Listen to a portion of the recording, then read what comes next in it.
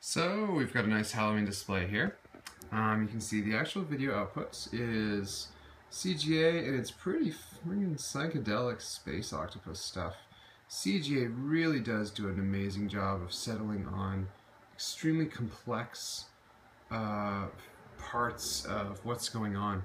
So I mean, you can see what's going on here. We've just got the CGA filter broadcast, doing a feedback loop on top of an octopus that's rotating. Now you can see over here that it's going onto a sheet, and at night this is going to look pretty rad. Right now it looks pretty rad from the inside.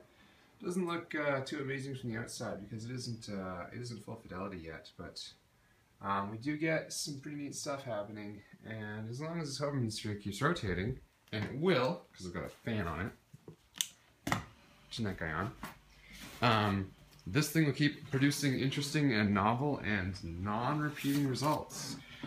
So if you want to do a cool Halloween display, get any app with a real-time preview, play with the effects of that real-time preview, and put something spooky in between it and a scrim, like a sheet. Projectors, you can find projectors for fairly cheap. Little LED projectors you can get from Brookstone for a few $100s, and they're way brighter than they need to be. And just turn on instantly. So there you go, there's a CGA. Good lord, that thing looks like a space octopus. I mean, look at how psychedelic this is. This is just ridiculous. This guy's gonna go all day without any intervention. This is just an iPod running a filter.